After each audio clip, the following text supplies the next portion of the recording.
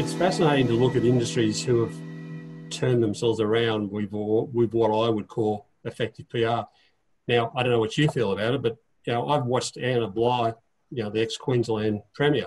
She's now head of the Australian Banking Association. So she's consistently, for the last couple of years, been the person who's been trotted out to try to deal with the crises. And I just picked up over a period of time that because of being a politician, an effective politician, she's got highly skilled in terms of her messaging. Her messaging is always consistent.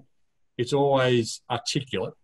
And in a way, I think she's, can take a lot of credit for restoring some confidence in the reputation of our banks, because, it was pretty poor before. And she just is just one example that springs straight to mind as someone who I think is, you could point to and say, "Boy, geez, there's some decent communication skills there."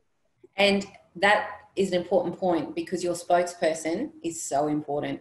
So the banking sector did very well to bring in a seasoned politician that has weathered, she was kind of schooled under Beattie in terms of issues management. And he was the absolute guru of mess up, fess up.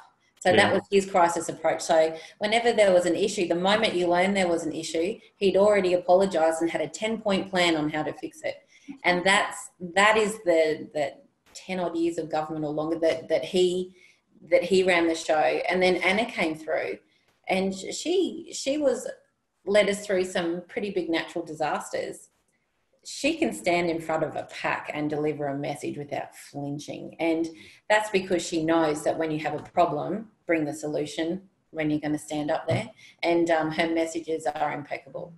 Yeah, no, but having a good spokesperson like that's important. If you have someone who ums and ahs and can't make eye contact and all those trust alarm bells that you would have in any interaction with someone like that would go off.